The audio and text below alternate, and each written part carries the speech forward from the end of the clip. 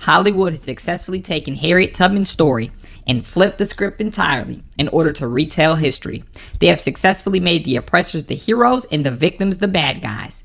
And instead of telling the truth about slavery and revealing what really transpired on those plantations, namely the slave breeding farms that I just mentioned above, or buck breaking, rape, abuse, or any other unspeakable horror that has never been shown on film, Hollywood decided to avoid all of that completely in favor of telling a pack of lies about a black bounty hunter and a white savior that never existed. This is insanity. And at the same time, this is the omnipotent power of Hollywood, the media, and Europeans. And if anyone at home has any doubts about what the hell I'm saying, all one needs to do is look at this movie for proof.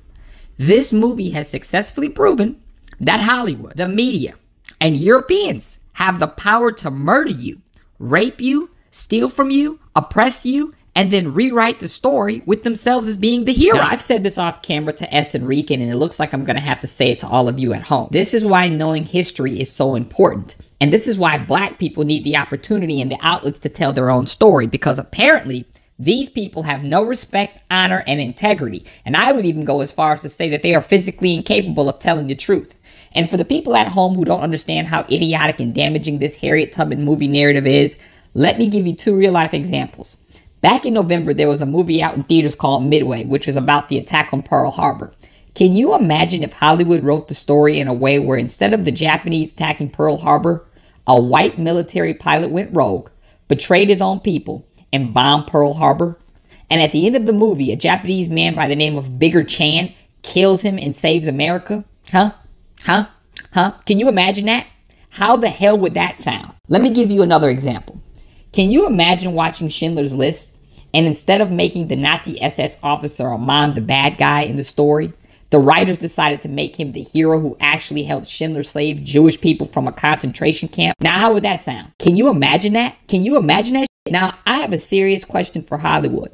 If no other historical movie paints the victims as the bad guys and the bad guys as the victims, why the hell was this done in Harriet Tubman's first movie? And now that we are on this subject, let me point something else out that really pisses me off. Can you imagine all of the people out there who really don't know Harriet Tubman's story? Can you imagine all of the little kids who are going to see this film and believe that this is what really transpired during slavery? If I didn't know any better, I'd say that this film was created with the sole purpose of rewriting history for a new generation of children. And before anyone states that I'm reaching too far, all one needs to do is look at Cynthia Erivo's Hot 97 interview, where she clearly stated that she wanted kids to go see this film. I feel like this film is for a 12-year-old. It's for families. We wanted people to come and see it, because I think there are many films that focus on the brutality of slavery, but it means that your kids can't come with you to see these stories. And the fact is, because it's not taught often, you can bring your 13-year-old, you can bring your 12-year-old to come and see this, and they won't be traumatized by it. Now, originally I used to have a serious problem with Cynthia Erivo due to her blatant disrespect towards African Americans on Twitter. But after her involvement with this film, I can now say for a certainty, without a shadow of a doubt, that I hate her. Look, it's one thing if you want to sell your own people out for money and commit treason by participating in this film, Cynthia, but don't try to indoctrinate children with this racist propaganda. Just don't. You know damn well that this movie isn't historically accurate in the slightest, so why on earth are you advocating for kids to go and see it? I mean, let's be serious here. What do you think kids will learn from watching Bigger Long beat a black woman to death with their bare hands? What do you think kids will learn from admitting slavery from this film? What do you think kids will learn from seeing a white savior in a Harriet Tubman film that never existed? I'm sorry, my bald-headed friend, but slavery was not this PG-13 BS that you're trying to perpetuate.